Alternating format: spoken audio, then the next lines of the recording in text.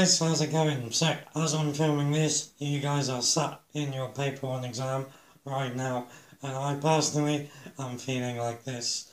So, I hope you weren't too nervous this morning. I hope it's gone really well. By the time you're watching this, obviously it's going to be over. So, I would love to hear from you. How did it go? Was it harder than you thought?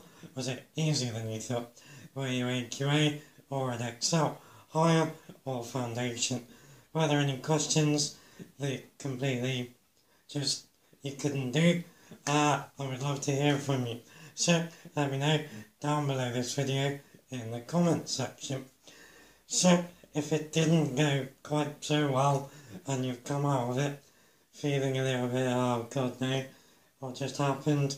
Let me tell you a story from last year. So one of my ladies from last year, I'm a private tutor, in case none of you knew. So people that come to me are generally the people that want to do really well. So one of my ladies last year, she came out of the paper 1 exam and she was in floods of tears. I remember this phone call very well. She was in floods of tears. She thought it had just gone terribly and there was no hope for the other 2 papers. Horrible conversation, but she went on, she got a level 7, so even though she thought this paper 1 went terribly, she pulled through and she still got a level 7, and as it turns out, it didn't go as badly as she thought in paper 1. She got quite a good score, something like 60% or so I think, if I remember rightly. So, if you're feeling like it didn't go that well today, it doesn't necessarily mean that it didn't go well, and it certainly does not mean that it's not going to go well on the whole. You've got 2 other papers. Generally, I think the consensus is that the non-calculator paper is the least favourite of the 3.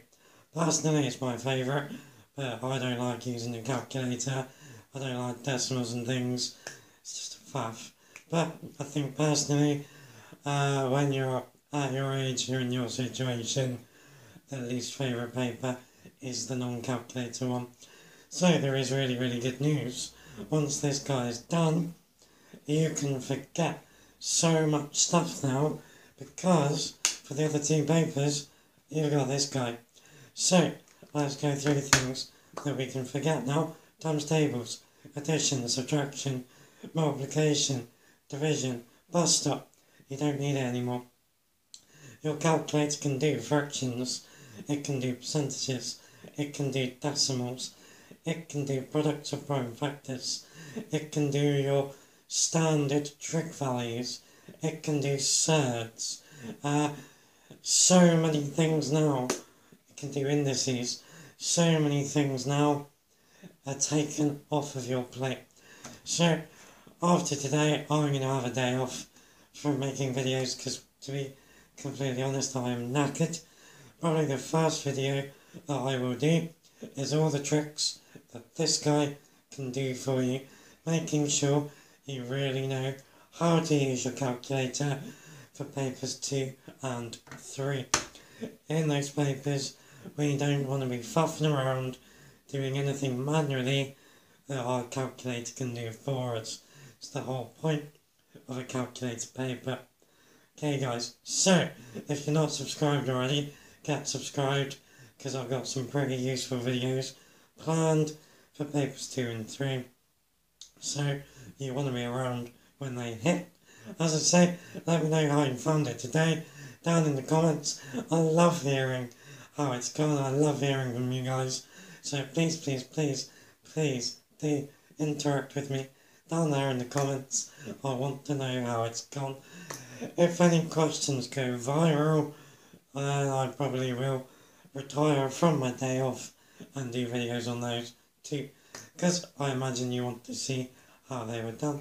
Although on that note, try not to worry too much about questions that came up today. It's in the past. Knowing now how to do them, if you couldn't do them earlier, it's not really going to help, because it's over.